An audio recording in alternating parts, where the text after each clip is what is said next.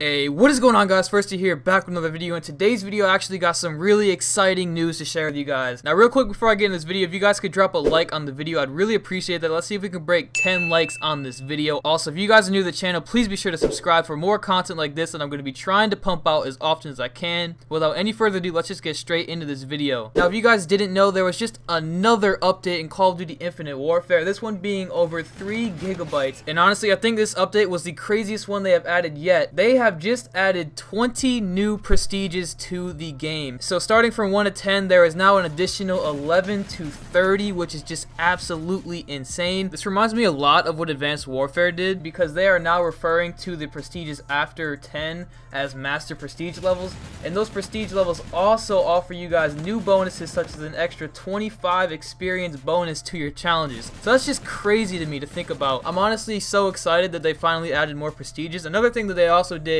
was they changed the way the current prestiges look a little bit. This is now the second time they've changed the way the prestiges look. Honestly, I'm not really too much of a fan of the newer look of them. I kind of like the other ones better, but I'm definitely going to get used to them because I don't even remember what the first one looked like when they changed it. But the fact that they added another 20 prestiges to the game is just crazy to think about. It kind of makes you wonder, what else are they going to add to the game? A lot of people have been speculating that there are going to be more classic weapons, which honestly I would be a huge fan of. People have been saying that they saw the ACR and a melee from MW2 and 3 in the actual coding of Infinite Warfare. So if they were to add those two guns back as classic weapons that you get after like 11th prestige, I would honestly be totally down for that. It'd make a lot more people want to play the game, and would also make another reason to grind in public match. So I think that that would definitely be a good idea for them to do, especially since people have already been saying that they saw it in the coding. So let me know what you guys think about adding more classic weapons to the game. Honestly, I think that'd be a great idea. But that actually concludes everything that I wanted to cover in this video. So I'm sorry that this video was a little shorter than my usual ones. I'm gonna have another video out tomorrow, hopefully within the 5 p.m. to 6 p.m. Eastern Standard Time Zone. I couldn't be as specific as I wanted to with the detail of this update because I haven't actually released the patch notes yet as I'm making this video. If we can break 10 likes on this video once they do actually release the patch notes, I will make another video about everything that you guys will need to know about that update. For right now, I'm kind of just rolling with what articles have said about the whole update without the patch notes actually being released. But that's pretty much going to wrap up this video. Don't forget to subscribe to me on my channel if you guys are new. I really want to get my name out there. I've been producing a lot of quality content. A lot of people that have come to my channel